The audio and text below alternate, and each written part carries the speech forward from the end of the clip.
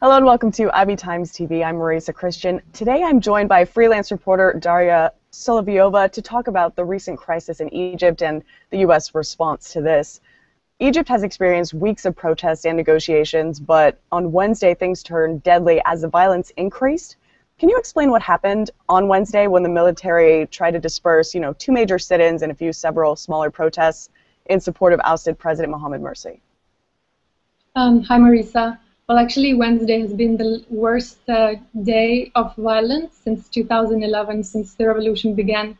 So over 600 people died, and there are estimates and human rights groups who are reporting that actually the numbers are much higher, and we're still getting reports. And today, the Muslim Brotherhood has called for more protests in retaliation of the violence. So the clashes are ongoing in Cairo and across Egypt today. What happened in the 2 days since the military dispersed the crowds on Wednesday, and how has the violence continued to play out? So on Thursday, the next day before, the main mosque in Rabbah's mosque was turned into a morgue.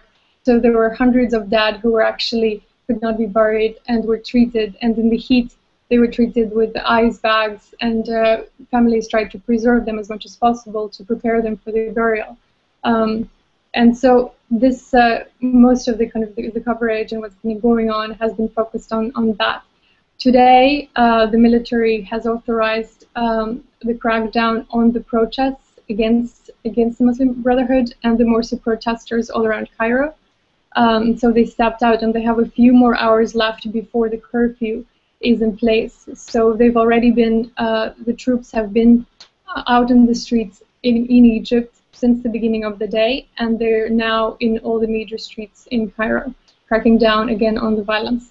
Now, it seems like we've been using the terms pro-Morsi and Muslim Brotherhood interchangeably when we're talking about the people attending these protests. Who really is there on the ground fighting for this? Well, they're calling themselves the anti-coup coalition, so it's actually a few of the groups, and Muslim Brotherhood is the largest one of them. But a lot of the people are not necessarily supporting Morsi or supporting the Muslim Brotherhood exclusively. A lot of the people I talked to say that he hasn't been given a chance, he hasn't been able to serve the full term.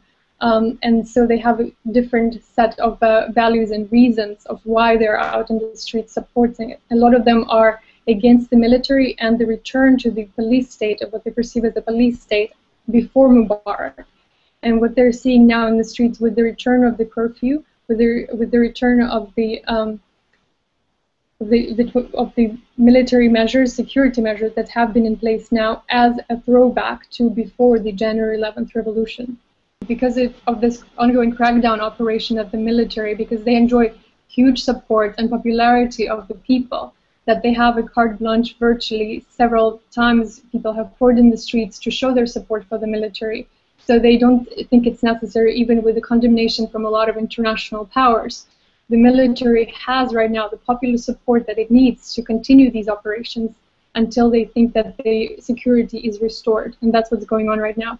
What role, if any, do you think the visit John McCain and Lindsey Graham played about a month ago when they asked the interim government to release the Brotherhood leaders? Do you think that had any effect on the major crackdown this week? Well, there's over the past year, since the ouster of Morsi, there has been, President Mohamed Morsi, there's been really a confusion about the U.S. policy and also a rise of anti-Americanism. So it has contributed to, because Senator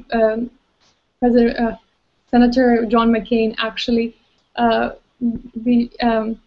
made a step, deviated from the official U.S. position, and he called it a coup, which the U.S. administration, the Obama administration, went through big trouble to not call it a coup. So it confused a lot of people and actually angered a lot of people by calling it that.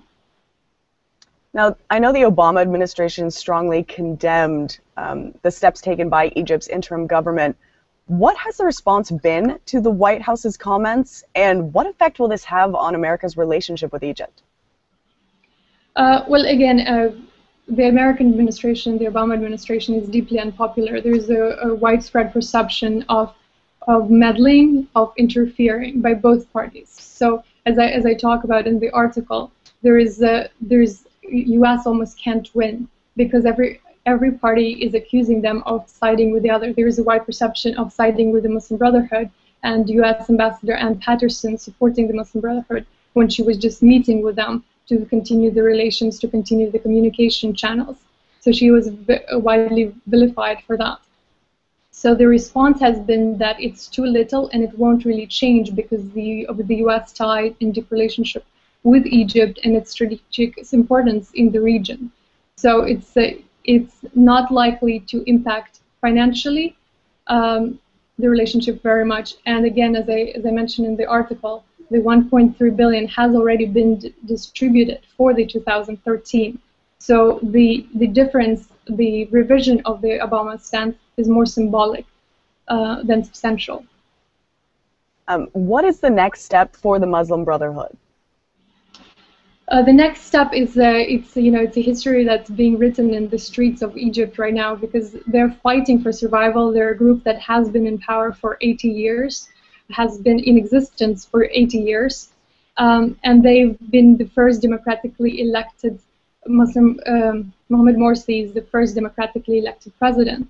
So they're fighting for survival in the streets. And as some of the people that I've talked to, they're saying that there will be no Muslim Brotherhood after 2-3 days. So this is an ongoing military operation to not just remove their leaders from power, but really neuter and remove them from public life.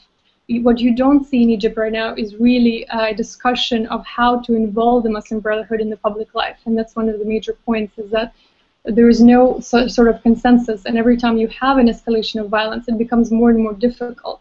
And the discourse and the people and the political parties become more and more polarized.